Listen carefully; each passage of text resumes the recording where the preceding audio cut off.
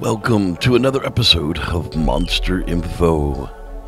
This edition is on the Lizard Man of Scrape or Swamp from South Carolina, USA. The Lizard Man is generally described as being 7 foot tall, bipedal, and bulky, covered in dark hair with scaly lizard-like skin on its hands, feet, and face. It is said to have 3 toes on each foot and 3 fingers on each hand. The creature has an incredible degree of strength, more than capable of ripping into a car. A few witnesses have reported seeing it, although in majority of cases, a tail was not seen. The first modern reported sighting of the creature was made by George Holloman Jr. in the fall of 1987, but it was reported by Christopher Davis, a 17-year-old local man that made the Lizard Man famous. Davis said he encountered the creature while driving home from work at 2 a.m. on June 29, 1988.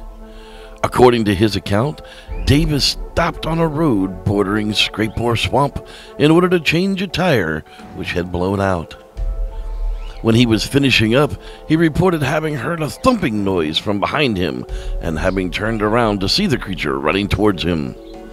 Davis said the creature tried to grab at the car and then jumped on its roof as it tried to escape, clinging to it as Davis swerved from side to side in an effort to throw it off as he drove away. After he returned home, Davis's side view mirror was found to be badly damaged and scratch marks were found on the car's roof, though there was no other physical evidence of his encounter. He said, "I looked back and saw something running across the field towards me.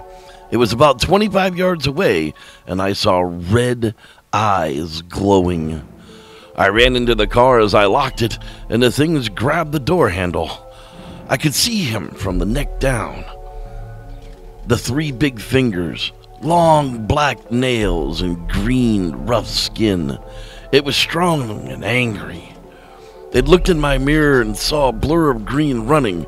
I could see his toes, and then he jumped onto the roof of my car.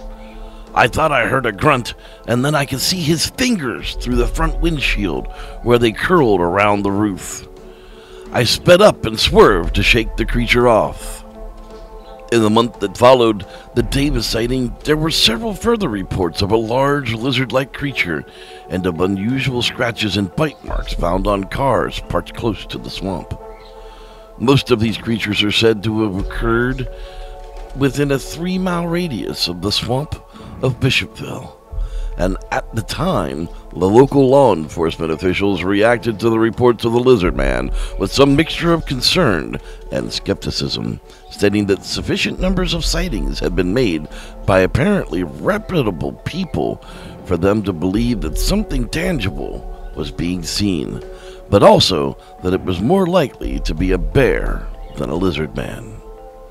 2 weeks after the Davis sighting, the Sheriff's Department made several plaster casts of what appeared to be 3-toed footprints, measuring some 14 inches in length, but decided against sending them on to the FBI for further analysis after biologists advised them that they were unclassifiable.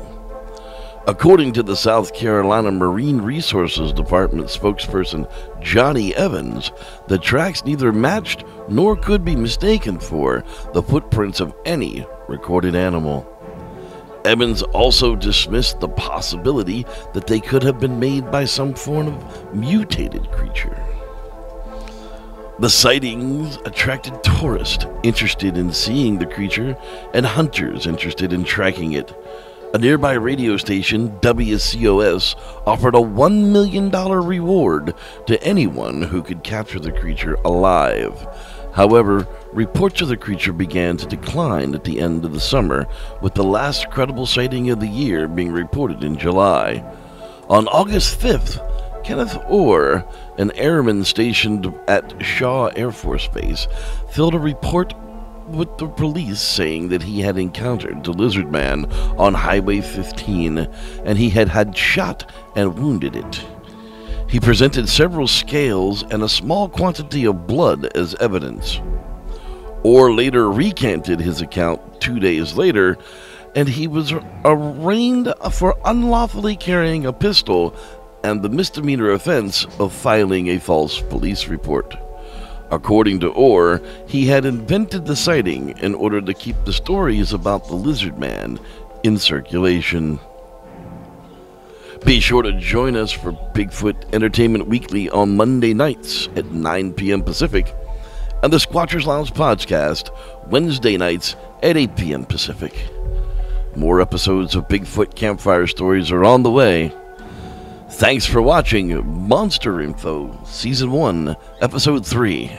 I'm Reverend Jeff, and may the Squatch be with you.